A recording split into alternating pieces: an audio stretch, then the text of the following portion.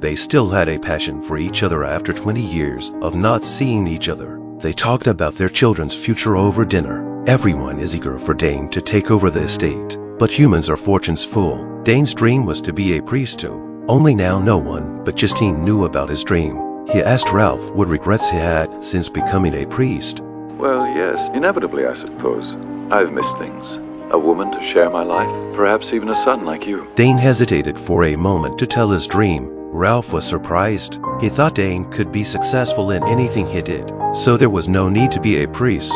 But Dane was a great admirer of priests and of God, and wanted to try to fulfill God's will. Ralph was silent when he heard this. He thought how devastated Maggie would be if she found out about this. Dane also understood Maggie's thoughts, so he had been suppressing them. Now Ralph's arrival made him completely overwhelmed. Ralph told Maggie about the incident. Sure enough, Maggie was devastated.